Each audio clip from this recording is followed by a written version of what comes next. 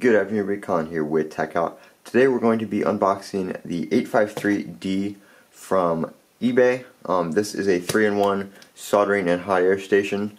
I ordered this because I am trying to get into doing some iPhone repair.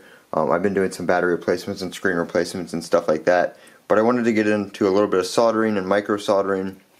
And a good micro soldering station is going to run you between $500 and $1,000 depending on if it's a hot air soldering combo, just hot air, just soldering.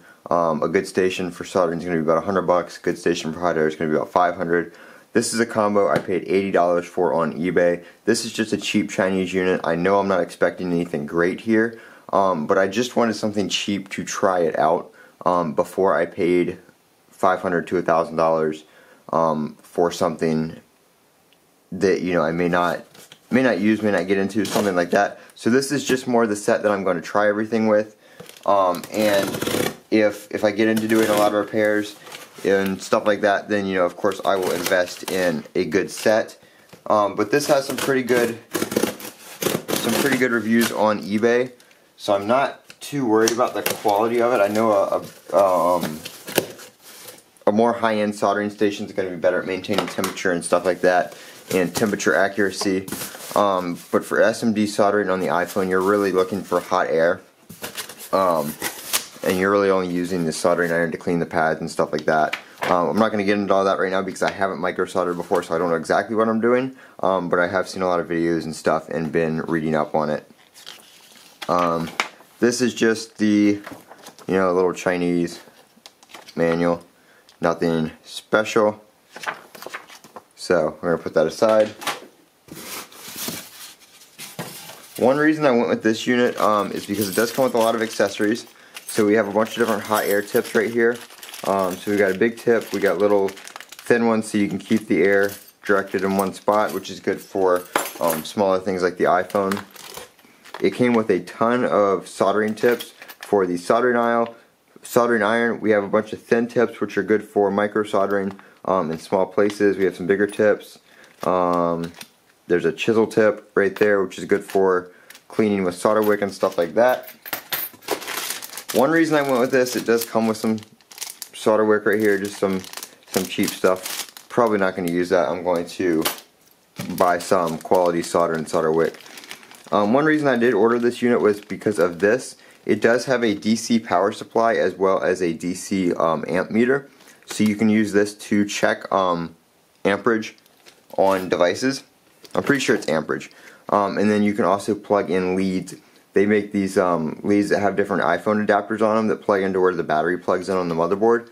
They make those for a bunch of different types of iPhones, and you can actually use the DC power supply on this to power the iPhone without the battery installed.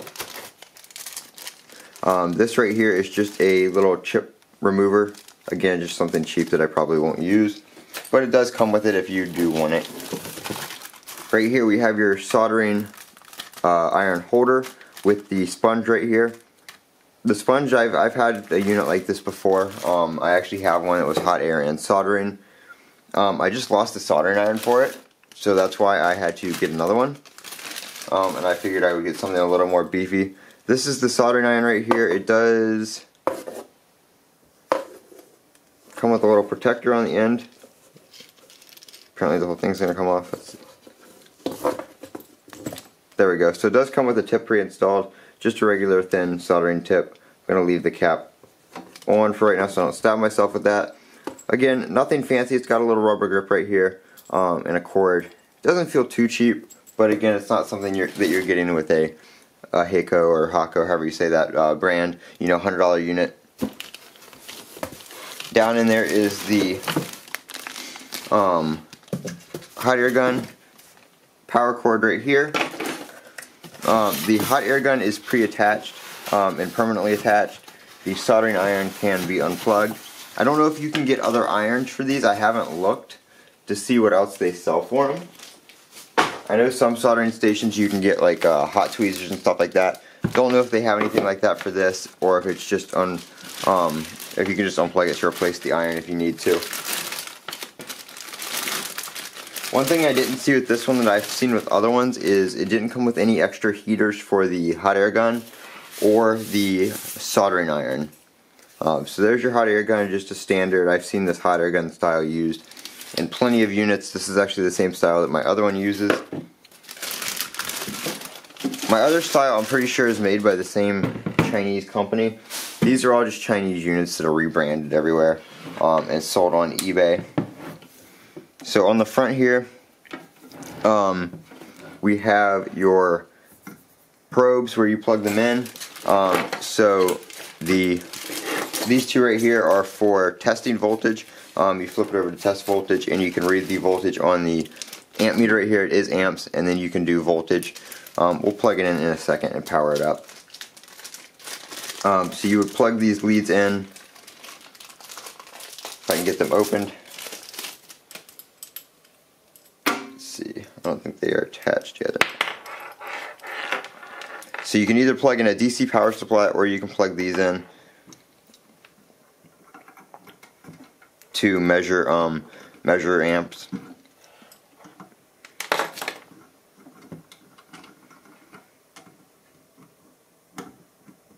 Maybe.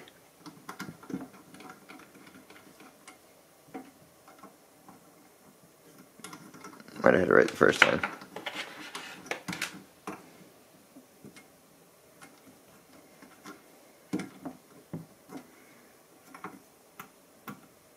Let me check the instructions real quick on how to do all this, and then I'll get back to you. Alright, so I did get these plugged in. You just have to take off the plastic caps here and kind of wiggle them in. So I do have it on test voltage right now. I'm just going to demonstrate this with the AA battery. So AA battery is 1.5 volts. And just to show you how accurate this is, I'm going to put the two leads on the battery here. As you can see, 1.5 volts. So it's right on the money. The battery actually says 1.5 volts right on it. So to use the power test, the voltage test, it does give you the amperage and the voltage. So you just have to turn that on. So the DC power does have to be on, and the switch has to be in test voltage. If you do output display, then you can adjust this all the way up to 15.4 volts. So you can kind of dial it in. The switch is kind of sensitive, but this will not do anything when you're on just your regular test voltage. So 5 volts is what we would use for something like a smartphone, so I'm just going to leave it set right there. But test voltage right there is how you do that. Right here you have your hot air. If you flip that one on, you can set your temperature for your hot air. This has a little sensor in it, so when you pick it up, it turns on. And when you put it down, it will cool off. And then the fan will shut back down. So the fan runs to cool it off just to save the heater. And then your soldering iron, I don't have the soldering iron attached, so we're just going to get an error. Let me plug it in real quick. So far, it seems like a pretty good little unit. No complaints really. Right here, we also have your air speed. So that was all the way up. That is 1 right there. You can't really hear it, but it is on. It does show you the temperature, the current temperature. As you can see, it's going back down. Let me take the rubber off the soldering iron before I turn it on. Wait for that to turn off. I do have it plugged into a power strip. Definitely not recommended, so I'm not going to run everything on here at one time. It's not a surge protector, though. It's just a power strip. It's capable of like 1900 watts. It's what it's rated for, so it should be okay. Soldering pencil on. You can see temperature climbing. Going to turn that back off. It is warm. So I'm not going to let that heat up right now because I don't have where to put it. There is a main power switch on the back of the unit, so you can turn that off, which they do recommend. So these will flash when they're off or when one of them's off. You have your voltage right here. Haven't been able to have anything pulling up amps to actually move that gauge yet, so that's that. Oops, didn't want to turn that down. Put that back on 5 volts. But that is that. It's pretty nice. No complaints about it. I did put the little holder on the side here. I think there's a spot for it on... Okay, no, there's not. There's only one spot. There's one spot for it over here. You just have to screw that on yourself. I know it's hard to see, but the little mount for the air gun.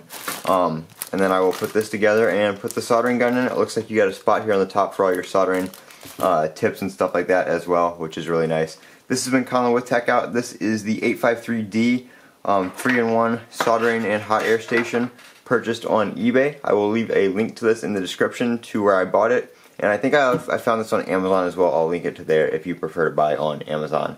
This has been Colin with Techout. Don't forget to comment, rate, and subscribe. And have a great day.